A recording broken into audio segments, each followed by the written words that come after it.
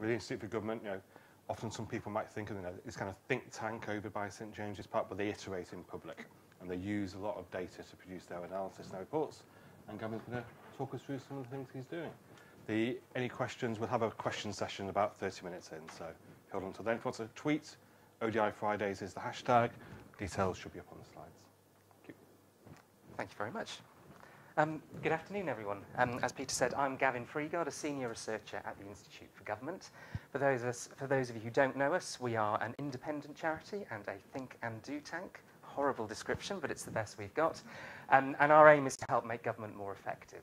We have a number of projects to do that, including the one that I lead, which is Whitehall Monitor.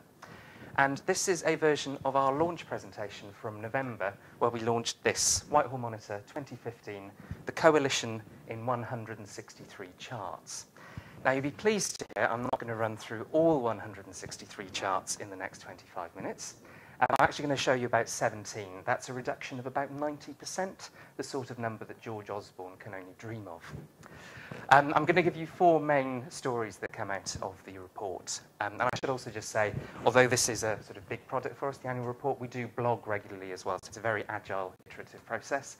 And in fact, if you go on our website, you can see 2 blog posts this week, one on diversity and inclusion in the civil service, and one on trust in civil service and in politicians. So, the 4 key stories that I'm going to run through today, looking back over the coalition, but also looking forward over the next few years, are on spending and how that has changed, what's happened to the civil service workforce, digital, which is obviously one of the watchwords of the last Parliament and is likely to be for the next few years as well, and as you would hope from a data journalism project which uses government open data and which I'm talking about at the Open Data Institute, I'll talk a bit about data as well. So let's start with spending. It's quite a big priority for the coalition and bringing the deficit down. That's the difference between government expenditure and government receipts, what they actually bring in. So these blue dots, these blue markers that you can see there, those are receipts. That's the money that government has brought in. And you can see that it's climbed from just over 530 billion in 2009-10 to nearly 650 billion at the end of the coalition. Some of that's been driven by indirect taxation yield being increased. So that's what government's been bringing in. This is what it's been spending overall. So you can see it's actually more than government's bringing in, but it's not risen by that much. It's been 690 billion to about 740 billion. So public spending has been kept largely under control. And as a result, the deficit, which is the difference between the two, has fallen from 154 billion to 90 billion. George Osborne hopes that there will be a surplus rather than a deficit over the next few years. So you can see how the government is moving towards that. Now, there's always a lot of attention about government spending and government income. And we sometimes forget about another big part of government finances, which is assets and liabilities. Now, note that we're talking in the billions here. If we look at assets and liabilities, we're talking in the trillions. This is a lot of money. Purple is the assets that government holds. That could be anything from infrastructure like roads. And that's the liabilities, which can include anything like public sector pensions, the public debt. And again, you can see there's quite a big increase in some of those liabilities. That's across the whole of government, at departmental level, and we have 12 pages on government finances in Whitehall Monitor 2015, so do take a look. At departmental level, some of the big drivers of that are nuclear decommissioning, which has increased quite a lot, and also negligence claims, sort of liability for that at the Department of Health. So that's the sort of overall picture of government spending and how it's changed. What about different government departments? I think a lot of people, when they think of government departments, probably think of what they have in common. They have a permanent secretary and a minister that sits around the cabinet table. They get money from the Treasury and they get to spend it. But actually, there's a lot of difference within that, and we'll go on to how they spend it in a second. But this is our sort of planetary system of government departments and the total spending of each. Planned total spending in 2014-15. Now, this is where you will notice that there are no department names. So I'm, of course, going to ask you, what do you think the biggest departments are? There's one on 175 billion and another on 120. What do you think those departments are, the big spenders across government? DWP? Any other offers? MOD. MOD? Interesting. Health? NHS? Let's have a look. So you can see that the biggest spender is the Department for Work and Pensions. You've then got the Department of Health, Education, HMRC, Ministry of Defence is down there, so still one of the sort of middle-sized ones. And you can see that they get progressively smaller until you get to the smallest of the lot, which is the Treasury, which is only on 0.2 billion. It is nevertheless the sun around which all of the other departments revolve. What's going to happen to this over the next few years? From the spending review, we know that some departments, such as the Department of Health, Department for Transport, and parts of the MOD as well, have got protected spending and might see some increases. A lot of the other departments will still see decreases in budget over the next 5 years. So again, it's a mixed picture about how much they each have to spend. They also vary, as I mentioned, in how they spend it. This is our heat map of different ways of spending within government departments. And we group them into 4 different models of departments, if you like. So in the top left, you can see that really dark pink shows that that's where most of their expenditure is going, and it's through direct management. So departments like Defence, Revenue and Customs, the Treasury, and Work and Pensions actually have a lot of control directly over most of their spending. Think of DWP with its job centres across the country and sort of benefits, HMRC and the tax system. So those direct management departments, if you're thinking about reducing how much they spend over the next few years, which is obviously something the government has thought about, you're thinking about cuts to spending, cuts to workforce, headcount, that sort of thing. So that's our first group of departments, the direct managers. Next group are those that sponsor arm's length bodies. And some of these ones are DEFRA, which is Environment, Health, because NHS England and Public Health England are technically arm's length bodies, and DCMS, Culture, Media and Sport, is always a good example. That's the sort of galleries, museums, which are executive, non-departmental public bodies. Governments are often attracted to the bonfire of the quangos like moths to a flame. There's always a temptation just to get rid of the numbers, and in fact the numbers fell from just under 700 of these bodies at the start of the coalition to just over 400 at its end. And of course, if this is the way that you manage your spending, you need to have very good relationships with those arm's length bodies. It's a completely different set of skills you need in your department to those direct managers. So it's not just about getting rid of numbers, it's also about thinking what functions should rightly be held in arm's length bodies, thinking about how you manage them, how you make them more effective. Now we move on to system and grant funding. So the Home Office is a good example of this, so is international development, and so is communities and local government and education, which give big grants to particular systems or other recipients. So with communities and local government, for instance, it's local councils. So again, a bit like arm's length bodies, a lot of the money is going straight out of the department. Again, you need different skills to be able to manage that properly. And our final group of departments are those that have quite a lot of their spend going through markets and contracting.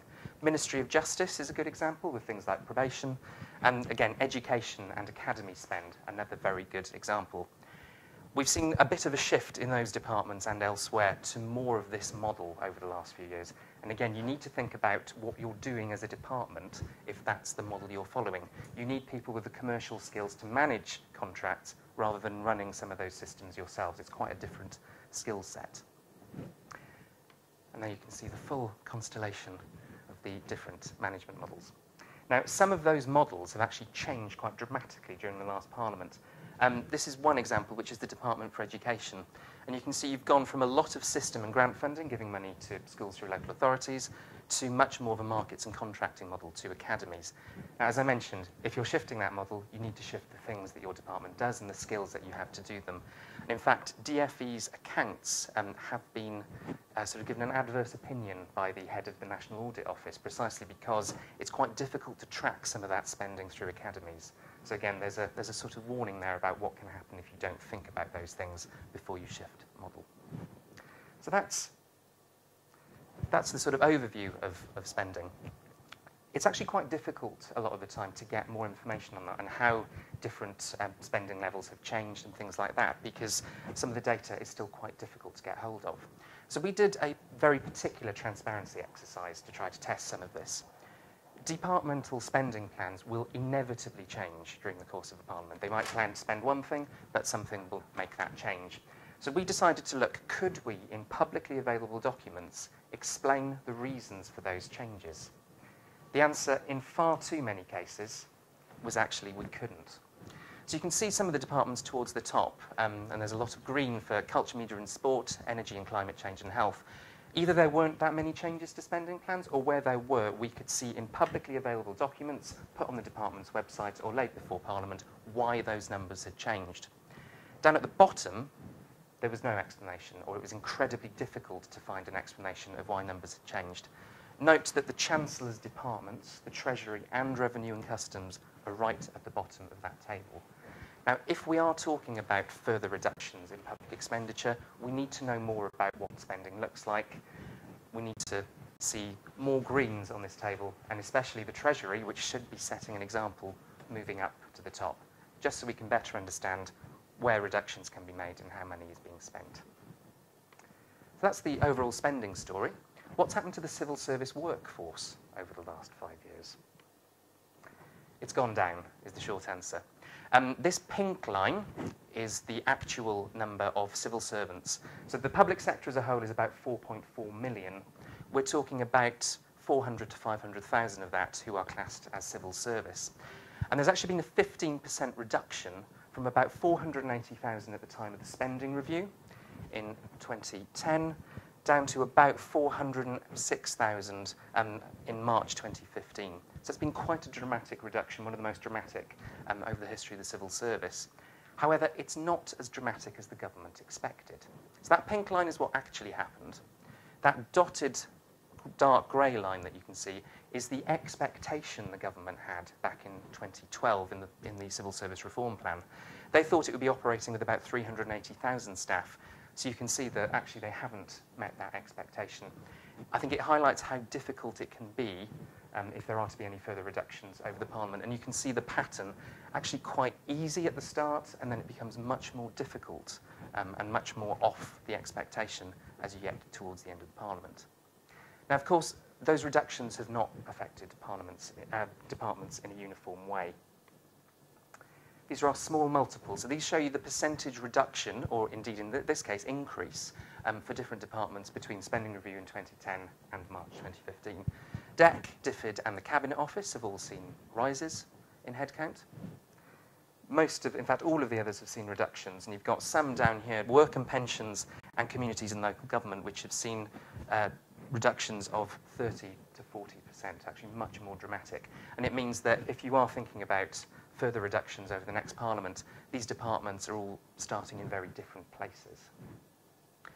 That reduction in numbers has an impact on composition of the civil service as well. One of the most obvious ways is in age terms. So this is what's happened to the percentage of the civil service that's under the age of 30 in 2010 to 2015. And you can see it's fallen from 14% of the service in 2010 to just 9% in 2015. As we move from being under 30 to being over 30, a transition which we all have to make at some point, regrettably, we can see that 30 to 39 has been roughly constant. There's been a fall at 40 to 49. But as we get into the older age groups, you can actually see a large increase in the percentage of the civil service that's over the age of 50. It's gone from 32% in 2010 to 40% in 2015. A reflection that a lot of the reductions overall are made by freezes to recruitment. So you're not getting younger, newer people coming in at the bottom of the civil service and working their way through. That might have some consequences for what sort of skills you're bringing in and sort of bringing the new generation of civil servants through. So it's had an impact on age. It's also had an impact on the grade balance. Now, believe it or not, you're about to see the most retweeted, most visited charts that we've ever published on Whitehall Monitor. It doesn't sound like the most promising of topics, does it? So this is showing you the grade balance of the civil service in 2010, and we've sort of mirrored the axis. You get that nice shape. And you can see that you've got most of the civil service, or a large bit of the civil service, are at the most junior levels, at the bottom, sort of administrative levels. And as you move up through the different grades, right up to the senior civil service at the top, you can see you've got more at the bottom and fewer at the top.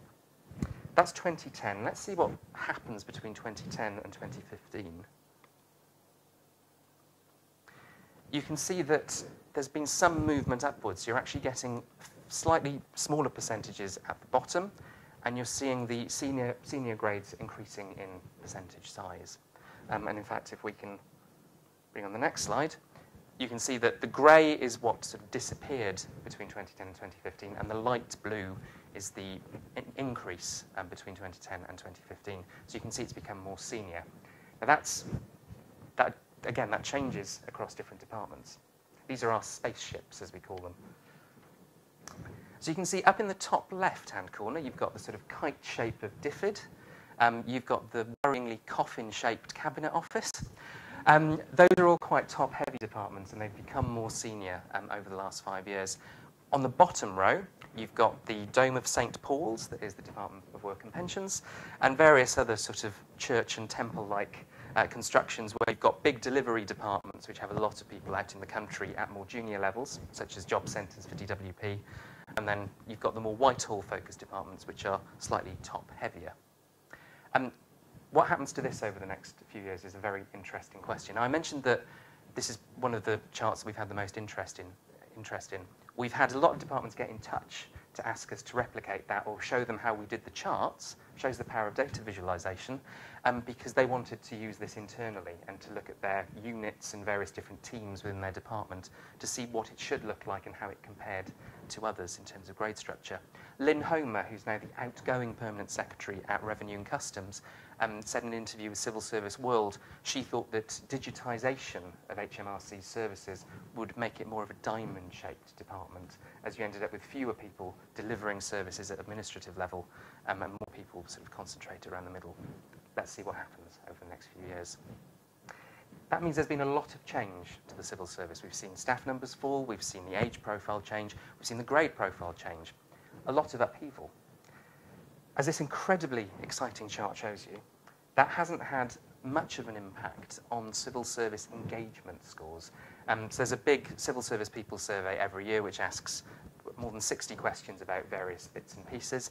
This is the engagement index, which takes 5 questions and gives a good indication of how civil servants feel about their department.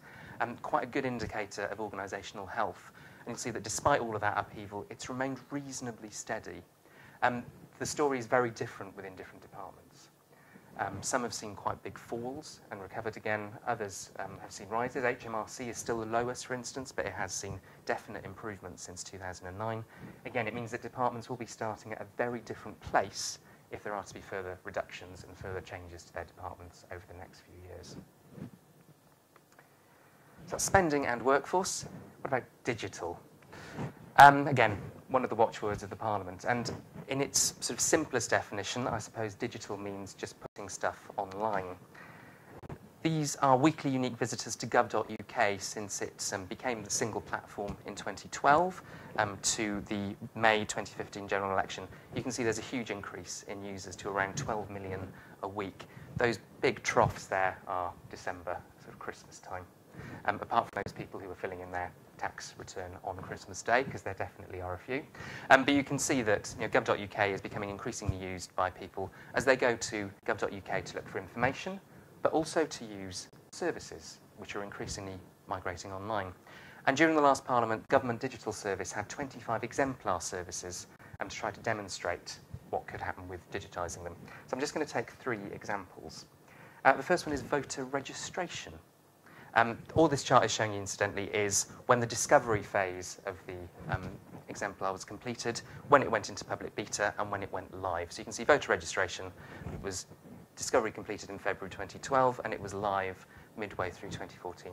How many of you registered to vote online, just out of interest? Quite a few of you have used that one. Good service? Yeah. Satisfaction is very high with it. It was a sort of quite a front-end transformation because you would fill in the form online. Behind all of that, it was still the same process with local councils having to send you things through the post. So it's a good example of something which was done relatively quickly, which a lot of people like, a lot of people used, but you're not completely transforming the service. Next example is prison visit booking. I won't ask you if you've used this particular one. This is often used as an example by GDS of something which could be government as a platform, where you have a particular type of service, in this case booking meetings, which could be used across government, not just for prisons, but with other applications. And again, you can see that that went live midway through 2014. And finally, so those are sort of relative successes. We then have rural payments, which didn't work out quite so well for those of you who followed the reports of the Public Accounts Committee. This is about farmers and common agricultural payments. Digitisation didn't really work, and they had to go back to a paper-based system, certainly in the short term. Quite a lot of money more was spent than was expected. So this does show the challenges of digital transformation, even though you can see from the others the possibilities over the next Parliament as well. So finally, this might be of most interest to some of the people in this room, data. Now at the Institute, we've started to think about data in 3 different ways. Data is data, which is the stuff being published. Data is information, which is turning it into something useful that you can understand, which we see our role as being at the Institute in some respects. There's also data as evidence, which is actually using the data to mean something, whether it's tracking progress or making improvements. So taking data as data, these are now slightly out of date for reasons that I'll come on to. These are 2 major international rankings of how good the UK is compared to other countries in open data release. Anybody know where the UK is? Come on to that in a second. It's actually in these, so 2013 and 14, it's in the top.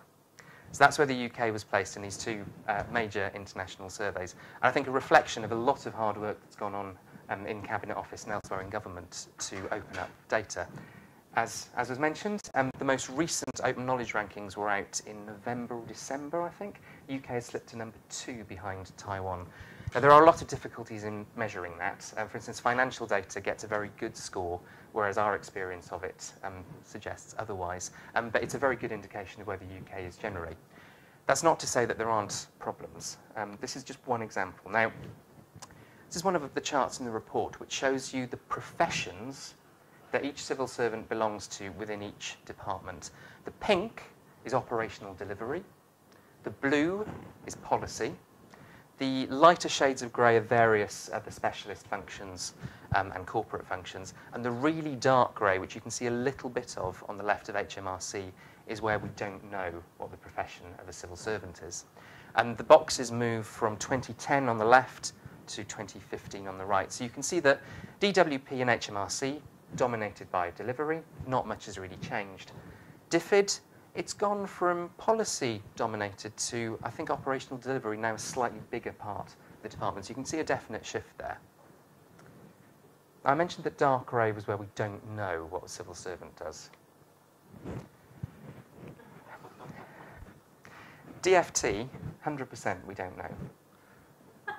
MOD has got better, DCMS has got worse, and MOJ is all over the place, frankly. So we're seeing sort of individual departments there. If you actually look at the whole civil service, we don't know the profession of 1 in 8 civil servants. So there are certain areas where data quality can still be improved.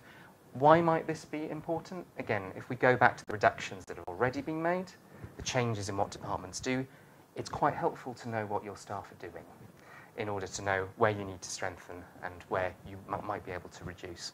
So that sort of data is data, good record, but still improvements that need to be made.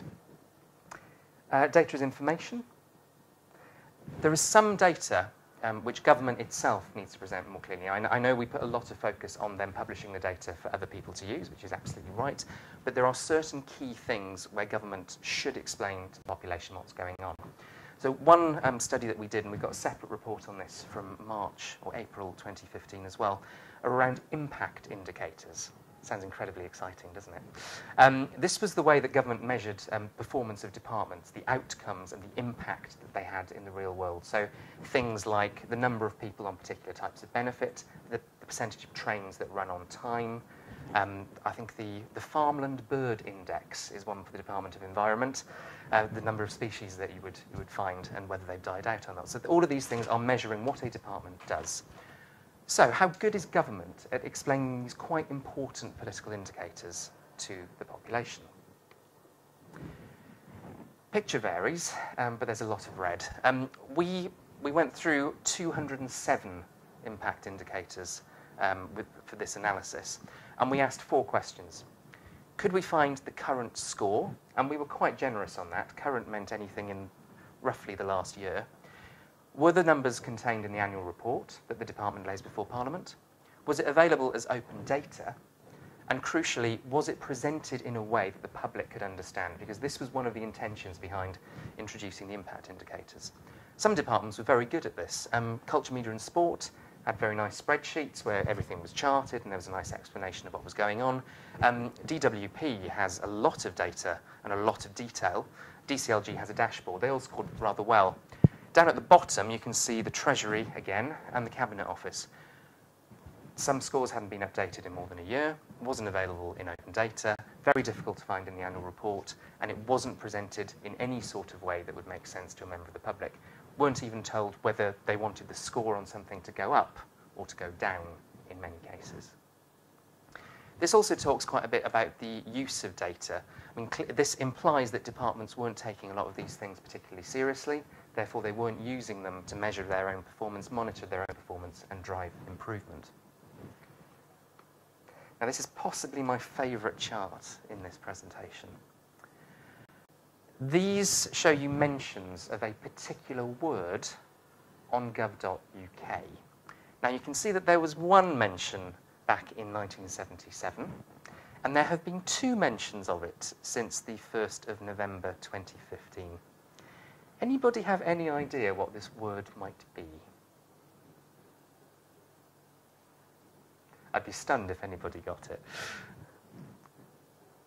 No? Dog fooding. Now, the mention in 1977 is a fascinating report from the Monopolies and Mergers Commission about the supply of dog and cat food in the UK. You'll be not surprised to know that that's not what we're talking about today. Does anybody know what dog fooding refers to? Using your own data. And it comes from the possibly apocryphal story of a manufacturer of dog food eating his own dog food to show the quality of it. One of the things that we were struck by with the impact indicators and elsewhere is that so much of this data, which can be really useful, is not being used by the departments that are producing it. It's not being used by Parliament to scrutinise departments. And as we saw from the impact indicators, it's not being used by the public in many cases as well. Dog fooding is something which has appeared in a couple of Matt Hancock speeches since November, and it's something that we would very much encourage. One of those speeches was in Germany, so apparently Hundefutter is the German for dog fooding, which is a rather nice fact. So hopefully we'll hear a lot more about this, and it's about actually taking the data and using it to make government more effective. We put some recommendations in Whitehall Monitor, very broad and fairly basic recommendations. In the first one of these annual reports, we had quite a long list of things. Quite a lot of them haven't, despite a lot of progress over the last few years, actually come into being. So we thought we'd keep it quite simple, because although there has been a lot of progress and there are a lot of good things that we should celebrate, there's still a lot that could be improved. There's still a lot of data that's not being published in an open format, for instance. There's not a good reason for not doing that in many cases. We still have to wade through PDFs. There's still a lot of inconsistency in how departments are referred to, which is why just having a canonical register of government organisations would make it much easier to link up data sets and actually use this data properly. We thought there should be a release calendar, there should be documentation which explains a lot of the data, more assiduous in using data, something that both government and Parliament should definitely look at, and also a few things around user groups and what the remit of the new Chief Data Officer should be. Things have moved on slightly since then, and we're very pleased that Paul Maltby, the head of data at the Government Digital Service, blogged rather positively about these sort of very broad rules. So hopefully we'll see some progress, or some further progress, over the next few years on a lot of this. So, to recap, spending. Government has reduced the deficit. Different departments spend different things, and some of them vary quite widely in how they spend that money and how that model has changed over the last Parliament. Workforce, again, we've seen a lot of reductions from 480,000 civil servants to 406, and that's had consequences for what the civil service looks like. Digital, we've seen some of the possibilities, we've seen some of the successes over the last few years, but there are going to be challenges ahead, despite great opportunities for digitising public services. And data, the UK has done a reasonable job. There's still a lot more that can be done, and we will hopefully all be there to support the government in doing that. One final slide before we go to questions. We hope that you will use Whitehall Monitor as well. We try to publish all of the data that we use. We obviously chart quite a lot of it. A lot of that is in this, which is downloadable from all good Institute for Government websites. And we also, as I said, blog regularly. You can hopefully find a nice sort of repository of all the stuff that we've done. Hopefully it'll be of use. If there's anything you think we should be doing that we don't, if there's anything that would make it easier for you to use or to understand, do just get in touch. Thank you very much indeed.